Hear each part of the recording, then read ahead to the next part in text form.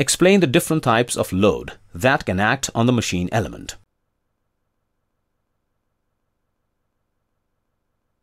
The different types of load that can act on the machine element are steady or dead load, variable or live load, shock or sudden load, and impact load.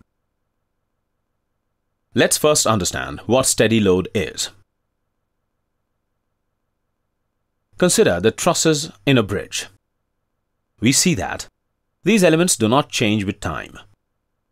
They neither increase nor decrease in size or weight, and neither shift nor move from their original position. Such type of load is termed as a steady or dead load.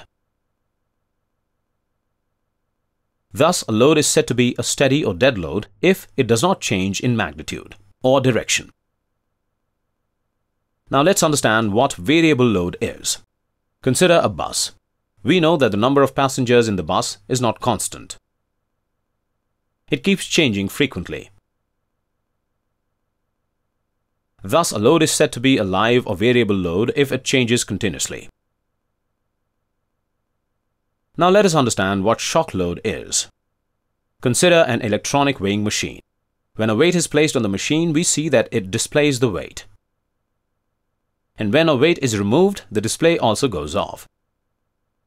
Now consider another example, say a car. When we drive a car, we observe that a shock is applied on it due to the change in the surface of load, or sudden change in speed. Thus, a load is said to be a sudden or shock load if it is suddenly applied or removed. And now let us understand what impact load is. Have you ever seen a blacksmith reducing the diameter of a plate?